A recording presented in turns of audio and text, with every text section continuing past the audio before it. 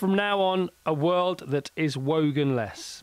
From the breakfast show, which had been Sir Terry Wogan's home for nearly 30 years, this morning, this tribute. He was radio's Eric Morecambe, Ronnie Barker.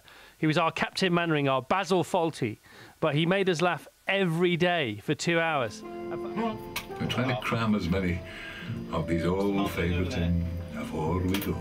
With warmth and quick wit, the presenter earned himself so many fans.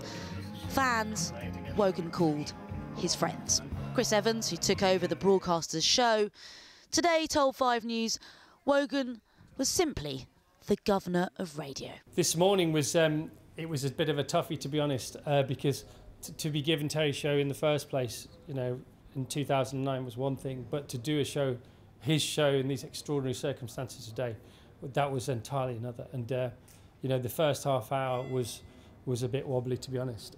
But then we started playing clips of him laughing, and he's, you know, the irony of it is he's got us over it, which is perfect in a way. Here we go, the final total of this very night. Wogan was, of course, also the king of live TV, presenting Children in Need for more than 30 years, clocking up over 200 hours. Viewers really got to know him, and so did Gabby Roslin, co-presenting with Wogan for over a decade. Today, the presenter shared her fondest memories of a friend. I still really can't believe it that he's not here. He was a cheeky so-and-so, is a polite way of putting it.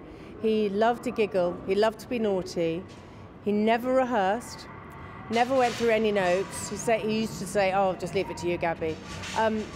But the thing is, he used to just say, hey, it's not brain surgery. Let's just make fun. Let's have fun. Let's make people laugh. Let's make people smile. And that's how he felt about life through and through. There was the band with the curious tone of the cornet. Sir Terry Wogan, a serious talent who didn't take himself too seriously. Flute and euphonium.